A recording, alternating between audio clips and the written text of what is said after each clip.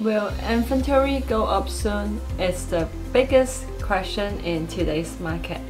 We recently have 5 to 10% of inventory increase.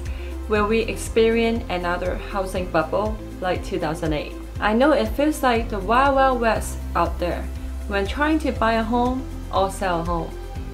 Hi, I'm Tracy Tsoi with Tracy Real Estate and Premier Investor in San Gabriel Valley and Inland Empire.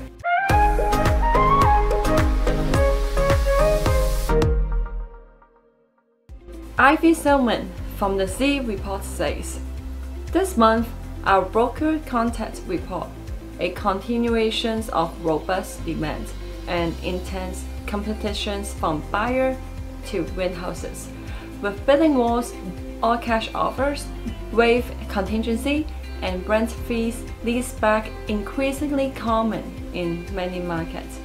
So much is happening across the country in real estate right now. But the biggest story certainly is the lack of available inventory causing this market.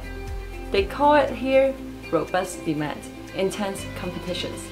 We're seeing a lot of bidding wars. A reason for this is that we do not have the seller we need for the markets today.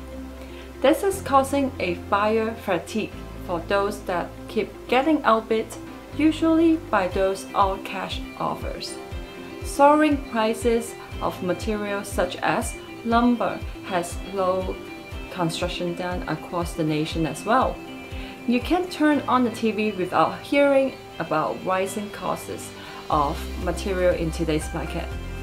Robert Diaz of National Association of Home Builders said, the decline in single-family permits indicates that builders are slowing construction activity as costs rise. While housing starts were strong at the beginning of the year due to the home builder construction homes that were sold pre-construction. Higher costs and limited availabilities of building materials have now caused some projects. This is hurting the supply out there, while the demand still remains high. We don't want this to discourage you from going out and buying a home this summer.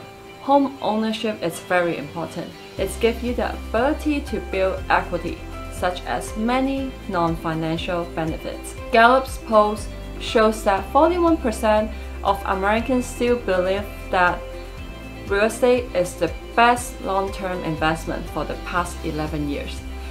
Even recently, with 5 to 10% increase of inventory, it is still seller's market.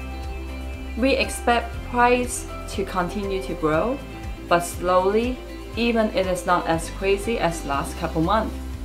If you're thinking about buying, do it now. We're always here to help and keep you informed at Tracy Real Estate. So give me a call and I can help you navigate today's market.